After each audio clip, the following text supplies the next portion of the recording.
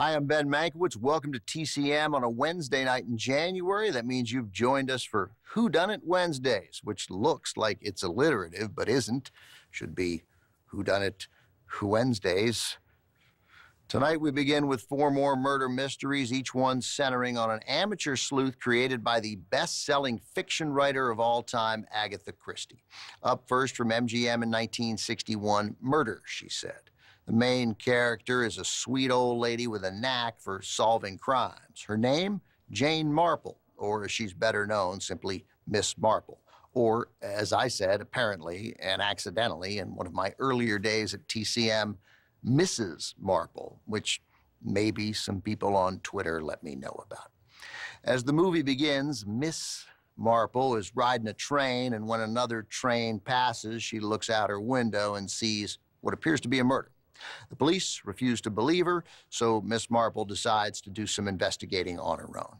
The Miss Marple character appeared first in an Agatha Christie short story published more than 30 years earlier, but Murder, She Said was Miss Marple's first appearance on the big screen. A popular British character actress, Margaret Rutherford, took on the role. If you're a fan of Agatha Christie and you've read any of the Miss Marple mysteries, there are more than a dozen of them, plus short stories, then you'll see quickly that Margaret Rutherford does not fit Christie's physical description of the character. Rutherford was a stronger woman, larger, and as such, Agatha Christie was not a fan of the casting decision, not at first anyway. But then Rutherford and Christie met and quickly became big fans of each other. Christie even dedicated one of her books, The Mirror Cracked from Side to Side, to her friend Margaret Rutherford. And although the Angela Lansbury television series Murder, She Wrote isn't directly an American version of Miss Marple, Jessica Fletcher has a lot of Miss Marple in her, and the title of the show is quite clearly a reference to this movie. From MGM in 1961, also with Arthur Kennedy, Murder, She Said. Just a few years before the release of Murder, She Said, MGM cut a deal with Agatha Christie to create a TV series featuring her wildly popular character, Miss Marple. But at some point, the plan changed, and instead, Miss Marple came to the big screen with Murder, She Said.